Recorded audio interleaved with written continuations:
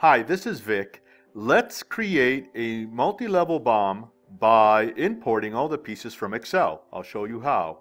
Let's start with the top level assembly, and here you have one that I've created previously. This is just an example, so this is very simplistic. These are simple BOMs now. But I'm going to click import, and the drop-down menu is going to give me the selections to, in this case, import a BOM from Spreadsheet. Now let me go and just drag the spreadsheet BOM in that I'm going to import, just to give you a flavor of the Excel. Again, very simple, nothing complicated. And you see that the attributes, part number, type, etc., started on line 6. So that means it's going to just import automatically. Part number was present, you probably noticed that. I hit select file when I'm importing. I'm going to choose the pump internals because that's the first assembly I want to import. I go ahead and do that, and there it is. So part number, everything as it should be from the Excel. What I'm going to do now though is, and this is an important component, I'm going to change the part number of the BOM, because what happens is that OpenBOM actually uses part numbers to create the right set of relationships between the different bill of materials, particularly in a multi-level BOM. So I went ahead and gave it a part number.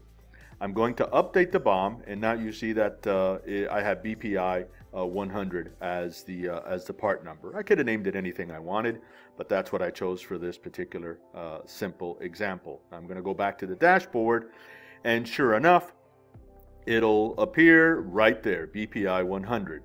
So what I'm going to do now is I'm going to go through the same process and import now another spreadsheet. So I'm going to select the file.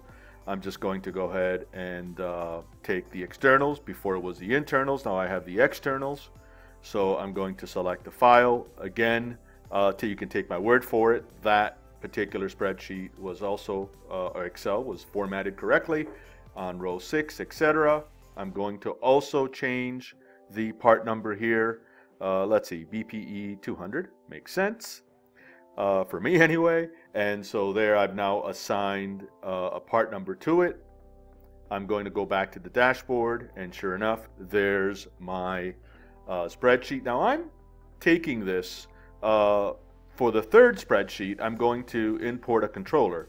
Now what I'd like for you to notice is that rather than part number, it says PN, and it starts on row 8 rather than row 6. Okay, so this is important because not all spreadsheets have to be formatted exactly. OpenBOM is going to help you with that. So let me pull this out now, and I'm going to import that very same spreadsheet I showed you. It's basically, again, for this simplistic, it's just a controller for the pump.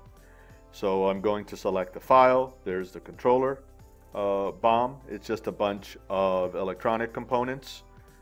And notice what happens when I say import. Okay, when I click import, it's going to recognize it as unformatted, but it's going to help me. So now I'm going to provide the row where the attributes begin, and that was row 8, if you recall. And part number was not part number, which is a default. It was PN. So I'm telling the import tool that it's PN. Now I'm going to go ahead and import it. And by the way, let me just pull it in. You see that it is in fact row 8 and PN. Don't want you to think I'm pulling some kind of sleight of hand here. And now I'm going to go ahead and import it. And there you are. So this is the BOM. Now I'm going to go back to the dashboard. There's a part number. By the way, it's not PN. It's part number now because that's the way we treat all our part numbers, as part number, not PN.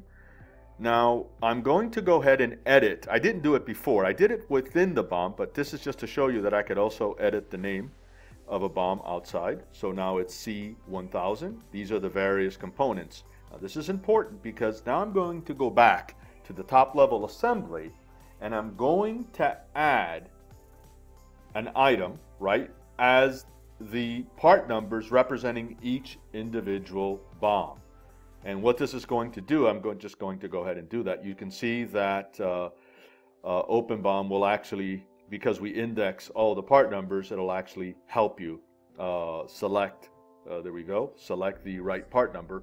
Now, while I'm doing this, I'm just going to go ahead and say that this is important because now the relationships are being tied. You can do this in any order.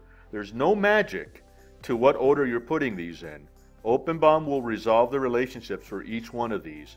Now, I'm just going to ahead and continue adding a few more things that I should have added before, but I didn't. Description. Now I'm going to go back to the dashboard. Now this is where the magic happens, because what I'm going to do is I'm going to go into BOM view.